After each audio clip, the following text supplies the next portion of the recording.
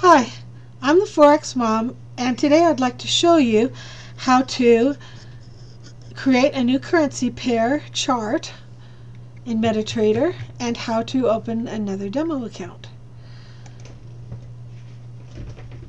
So we can click on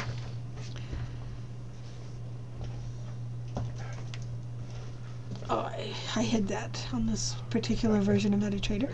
We can click on New Chart, and these vary. The list here varies from broker to broker. Usually they put the major 6 up here because those are the ones we usually trade. And then they'll have a long list of all sorts of trades, including some of the fun trades that I like to do certain strategies on, like the pound CAD, the euro CAD, the euro pound. Those are kind of fun. But we've got the 4 majors. Let's add the Aussie. It was that easy. I want to apply my template to the Aussie, and voila, it's there. To open another account, you just come to open an account. It usually has your information filled in. If not, you can fill it in. Make sure you agree to subscribe to the newsletters. Just click next. Click next. Voila. Here's the account number, and it's going to put that number up here in the title bar. And here's the password. You can write this password down. They're also going to email me the password. That incoming mail thing just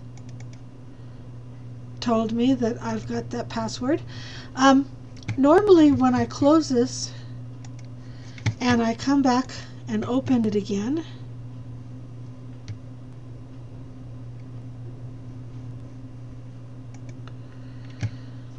I will be logged on to the same account I was when I closed, and I don't have to enter the password again. That's different for a live account. But if you're going to be switching back and forth between demo trades and live trades, trading accounts, you'll want to make sure that you write that password down so you don't forget it. My connection status says it's green and blue, meaning I'm connected. If it weren't, it would be red down here.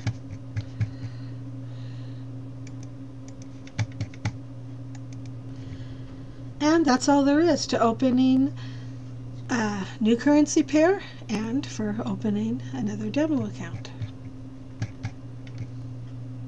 Thank you.